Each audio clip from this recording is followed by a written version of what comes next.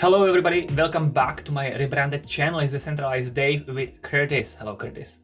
Hi David. This is podcast time and we do weekly now and we are shorter 30 minutes. So let's start with the updates. So Curtis, you usually start. So how Sure. Talk about Bitcoin? How we go, yeah. So yeah, if you go to the hourly on Bitcoin, it's maybe interesting. Okay, there we go. So you can see this channel off of the low about, 5 days ago or something. We hit the 17,600. We got up to 21.7 on the bounce. The top little peak there was 21.7, and we're at 21.4 right now. So if we can break above that 21.7, there could be a bit of an air pocket above that where we potentially go up to around 25. And if this fails, probably we're going back down, or it might grind along. But I think if get above 21.7, might get a small breakout higher. So the stock market was good last week. We had a good Friday. And so some of the thesis I'm seeing is now that stocks are showing some strength, there might be I will switch. There we go. Yeah, see, is that Monday, that green candle? That's the last week. Do you want daily? Well, that's weekly, yeah. So you saw how good that week was. No, that's fine. Weekly's fine. So it was a good week. So assuming that continues the next couple days, some of that money, now that it's been profitable in stocks, might go over to Bitcoin and pump Bitcoin on a very short-term basis. Our thesis continues that stocks are correlated to Bitcoin. Until that changes, we just should assume that that's going to happen. So rallying stocks might trickle over to rallying Bitcoin, and that would take us to maybe 25 to 28,000 on Bitcoin. That is a lot of resistance at 28,000, so that would probably be the highest it would go. And yeah, not financial advice, but a lot of people will probably sell that 25 to 28 and expect that we go back down and test again. So that's what's happening. Curtis has beautifully covered the price action for the past week. Let's have a look at the leverage, because I always derive like facts from there and when I try to assess the situation. So this is my favorite over leveraging indicator, and the last week actually I was looking at this and I was like, this is actually really good, because there was leverage leaving like ever since the past 10 days. We've bought some, we visited 17.6k on 18th of June. Ever since that time, the leveraging was going down. There was leverage being closed. That was very good. And people were actually, they were negative funding. Look at these beautiful red lines down. So this is aggregate funding. But over the past 3 days, there was like, there might be some new leverage coming back, back up. So actually, I don't think this is at the moment. I think overall, the chances really improved that this was some kind of local bottom that we had last week. Also, that's how we finished last podcast, that the next week we will know, we will be clearer. And I think we are clear, and I'm going to show you another proofs that yes, this was something for now. Although at the moment, from the over leveraging, it looks to me that there is higher chance that we are, just as Curtis mentioned, we are going back down now. I don't think this is going to be now breakout to 23 point plus, like 23 at max right now. I think we're gonna have to go down, because again the buy and the dip, again the long, and again the same mentality. I think it's way too early for that. I think, and also it's not enough for a short squeeze at the moment. But if you continue like the past 10 days, then there might be some leverage to short squeeze, but not at the moment. This is total cryptocurrency market cap. Okay, so this is the total, like we are at 944 billion at the moment, and it was the very top from January 2018. Okay, so on TradingView, January 2018, the top was 761 billion. Wow. And the bot last week was 762 billion. Wow. So yet again, this, and also at the moment we are in the cluster from January 2021. So, and we've already are past, I mean, we broke this level. There was supposed to be tons of liquidity at 1.3 billion, and we just broke it down. There was no reaction. It was at in the mid-May. So we are already past to have some kind of reaction, and now in the second level. So, yeah, I thought this touch was pretty interesting, and in my opinion, chances are high that this is some kind of local bottom. But if there is going to be, if people start to be wild again, no promises, guys. If you will see again overwhelming buy the dip and stuff like that, and cycles again, then no promises. I'm telling you, in that case, we will even break this level without reaction. That's not impossible at all. And that's why you should be always open-minded every time, not try to do like too long predictions, and just look at what's happening at the moment and react, in my opinion. Right. So if that's a local bottom, then don't you think we go to 25 to 28 in the short term if we've bottomed? Well, again, if there is wild buy the dip philosophy and I see long leverage coming, then I'm gonna say that no, we won't go there. But I don't think... And it's not far, right? It's only like another small, another 15% to go to 25, 10%. Yeah, I do not think we will go the next week to above 23, not at all. I do not What if stocks rally? I'm just playing devil's advocate here, but what if stocks have a really, Monday, Tuesday have a really good week? Don't you think that would affect Bitcoin? It would affect, but it would not make it go past 23. I disagree with this week at least. $1,000, only 1,000. So that's only it looks like it's just within the reach, right? But sometimes things look like it's just within the reach, but the reach never happens. So I'm a little bit more bullish in the very, very short term. I think if stocks, well, especially the condition would be stocks do have a good week, but there's a good chance of a bear market rally in stocks, because remember we had what, 9 weeks of Bitcoin selling off? So yeah, pretty much. It is kind of due for a technical recovery, right? There at least a 50% chance we go to the 25 to 28 range, I would say. But I'm not a day trader. I don't know. If I had to guess, I'm not a day trader either. If I had to guess or speculate, then the next podcast we will be lower than we are right now, by the way. If I had to speculate. So let's see. Right. Very last chart that we want to look before we move forward is the Bitcoin dominance, because we are continuing making history, guys. Because this is, I think, the really first time in a history where crypto kind of crashed, where we had a pretty major sell-off and Bitcoin dominance went down a lot. Every time in the past, when there was a crash, there was panic, and in panic people always sold the altcoins harder. This is the first time in history where Bitcoin was sold harder generally than the altcoins. And you're saying it's not because of people going to stable coins? Let's check past 30 days. Tether went only down. Tether only went down. Now let's have a look at USDC. That might be a different picture. USDC, you are right. USDC went up over the past month. Not a lot though, just a couple billion. Yeah, for about 3 billion. It looks like the Tether market cap is coming to USDC market cap. That's what I can see. Sense. Yes. But so which coins are taking this market cap? Is it all the altcoins are taking dominance, or? I don't know which specifically was gaining dominance, but it's just that Bitcoin dominance was going down. I thought that's interesting. And now let's dive into your subject, your topic. Sure. Yeah, your famous pie chart. So yeah, I'm gonna. If someone gets tired of this chart, they can tell me to stop. But if not, I'm gonna keep going with it, because I think it's just a good. I guess it's my big thesis. I'm gonna try and stick on this for the next, who knows, might be a year or two. I don't know if you guys have seen the movie The Big Short, right? The Michael Burry story about the Big Short. We all have. Have you seen that movie? Yes, many times.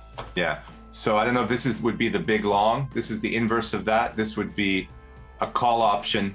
So the big short was a put option on collateralized mortgages, right? He basically shorted collateralized loans and derivatives, right? Yes. So if that's a put option, this would be a call option, and it wouldn't be against mortgages, it would be against fiat currency or legacy assets. So the big long would be my catchy phrase for it, but it's basically saying that these other assets are going to break down in high inflation, and Bitcoin, and as a corollary, crypto would get a major bid. So I wanted to talk a little bit about bonds today. So you can see there's real estate at 300 trillion, bonds 128 trillion, equities, cash. But I thought I would just drill down a little bit on bonds. So let's talk about the bond market. People have been talking about Bitcoin replacing gold or challenging gold. There's also an argument that Bitcoin will challenge bonds as a sort of risk-free cash equivalent option in the future. It's not there yet. Bitcoin is still extremely risky, but we're talking about in the next couple of years, or in a hypothetical future that might come, that Bitcoin starts becoming a stable, conservative part of people's portfolios because it doesn't have a cash flow and it's a provable fixed supply. So anyways, let's go look at bonds. So if you go to my next slide that I shared with you, it describes, this is a breakdown. We'll share a link to this page in the notes, but it breaks down the 130 trillion by country. So you can see here on the far right is it's in billions. So if you see 40 million billions, that's 40 trillion, right? Okay. Does that make sense? So when it says 40, it's 40 trillion. So the USA has 40 trillion of bonds, China 15 trillion, Japan 10 trillion, France 4 trillion, on and on and on. So it breaks it down by country, which is maybe interesting. So out of the 130 trillion, USA has about, let's say, a third of that. China maybe a sixth. Japan has about 8%, etc. Now, why is this interesting? Because people will talk about US treasuries, and they are the most, they're the safest, right? But there's many countries here issuing very large amounts of what we'd call sovereign bonds that are far more risky and are suffering from greater inflation than even in the US. So if you look at India, or maybe some of the ones further down, Brazil, look at Brazil at the bottom. Brazil has $763 billion in 10-year treasuries, and yet the Brazilian inflation rate is extremely high. So if you talk about risky bonds versus a hypothetical future Bitcoin bond or Bitcoin holding, right? You're comparing, not only are you saying, you're saying that especially these sovereign bonds could become very unattractive in comparison to a Bitcoin investment. So that's what I'm showing here.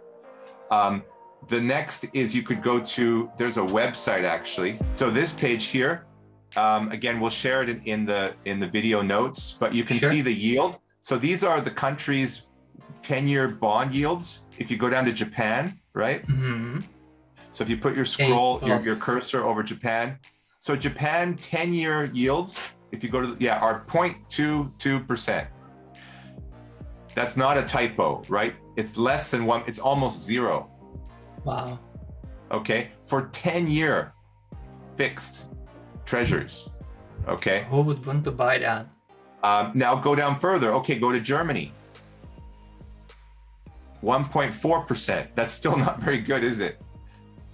I mean, go to the US, it's 3.13, right? Not great, but better than the other ones. I mean, look at some of the really bad ones. So Poland, 7%, 8. This is the country where I'm at, 2.46. Go to Russia. What are they paying? 8%. Okay. But they have very high inflation rates. So the story here is why I included that. So again, the thesis follows logically. Bonds are 130 trillion. Bitcoin's only $500 billion. bonds are issued by not only the US government, but many sovereign, well, every sovereign nation issues bonds. Many of them offer very bad rates and have very risky economies, right? Putting those together, you're seeing a very unattractive global bond market. They're not even keeping up with inflation rates, right? Yeah. So you're locking in a US 10-year treasury at 3%, but you've got 8% real inflation, right? So you're losing 5% a year. And that's probably the best case scenario you could come up with. So that's what I was doing with these charts, and just the argument of sort of drilling down and looking at what Bitcoin crypto might be competing with in the future, and they're fairly easy competition, in my opinion. I would like to look back on my LUKSO call from the end of March. So LUKSO is a small layer 1 which is in development. It's not on mainnet even, so the token is only as ERC20 today, but there is gonna be that token fairly soon.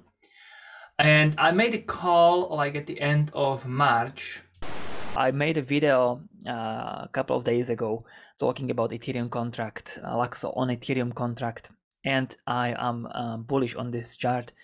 But what I can be wrong is a time frame, because what actually can be happening that this chart is quite bearish on the daily time frame, but on weekly I believe it's still gonna be bullish. There are levels that I have drawn these yellow lines for you because I think they work. I think this chart respects them. So what I told you in the video, I told you that this level is going to happen before this level.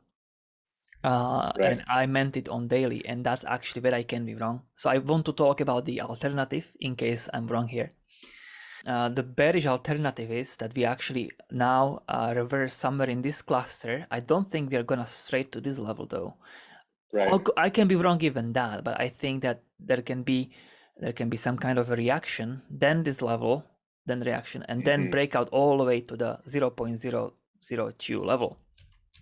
But still, on weekly, I am still bullish. Even if we come back, even if we somehow now through some sideways, even if we come back to this level, 0.02, where we were last summer, I think that this chart is still bullish because it went up so much parabolic here. That's a long consolidation afterwards. I think it's completely excusable. I would still say, even if this happens, that this chart is still bullish, and I would still be seeing it as the point of reversal then. And maybe another parabolic run, because these parabolic runs on this contract, as you can see, they are not impossible. So we actually really went down on the Ethereum contract all the way to the fat line, and we did not even close on it, and we are bouncing, and now we retested 2 levels ahead or higher. And it looks like it might even rejoin back, but I think it's safe to say that this level can actually hold. So sum up, I think LUKSO is macro still bullish, even though the April and half of May were disasters. Even all May actually was such a disaster for LUKSO performance, price performance. Where can you buy the coin? Which exchanges? KuCoin, Gate, and Uniswap. And what is, maybe your audience would like to, for those of them that aren't familiar, maybe they would like to hear 1 or 2 things about the project? It's the 3rd generation layer 1, so it's perhaps not the not what we call the 5th generation. It's still a blockchain, because 5th generation smart contract platforms are no longer blockchain. They're DAGs or forms of DAGs or something in between, or some things like that. LUKSO is still a blockchain, although it's being developed, created by one of the Ethereum guys, Fabian Vogelsteller, who created ERC20 token back in the Ethereum days.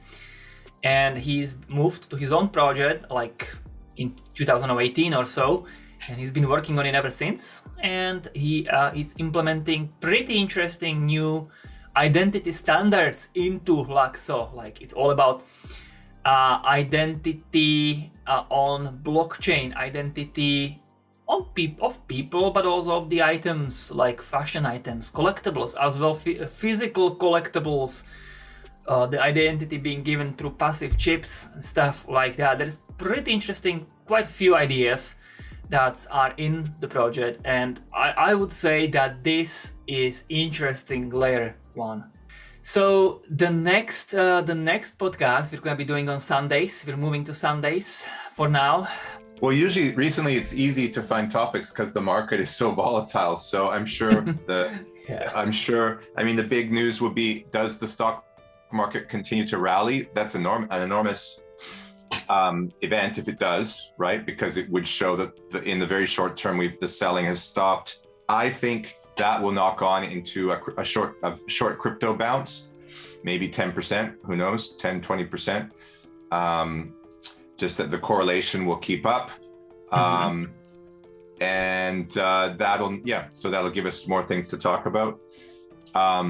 We're a couple weeks off the monthly print so we had the May inflation. Next, we're looking for June, right? So it's in a couple weeks.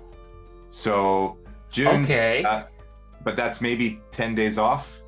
So 2 podcasts away. Maybe next. Also, you've mentioned that there's gonna be bad numbers like Tesla, and that's going to be at the beginning of July.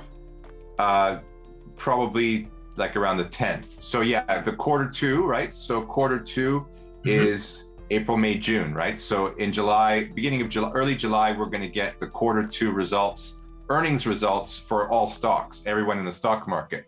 And so obviously, if that's good, if the earnings are good, stocks will rally. If earnings are bad, it's going to indicate it'll be very bad, because it'll be saying maybe we're going into a recession.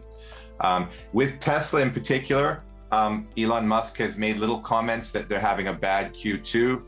I expect that the legacy news will overemphasize this, and they'll say things like Tesla's going bankrupt, all this nonsense. Volkswagen is the new EV provider, all just complete garbage. But I think they'll have, if the Q2 is bad for Tesla, let's say Tesla was losing some money in Q2, the legacy financial news will attack them, and people will try to short the stock. So it may have a very short period of time where it drops.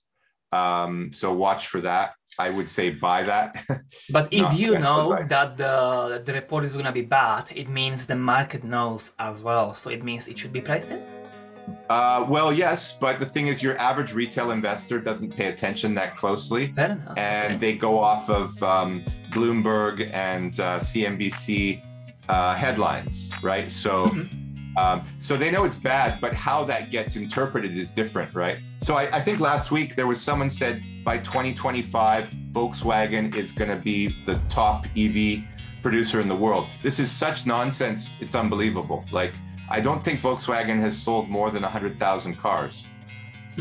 So it's ridiculous. Anyways, there's for some reason, the legacy financial news hate Tesla. Obviously, they own a lot of Ford and GM shares, but obviously. So they will overplay it, is what I'm saying. They'll try to scare people again. And there are a lot of shorts in the market, including people like Bill Gates. So yeah, I expect there might be an attack on Tesla a little bit. And then Q3 will be better, and it'll rally again. So shorting in the market is perhaps a very interesting topic we could cover in the next podcast. Stay with us. See you again.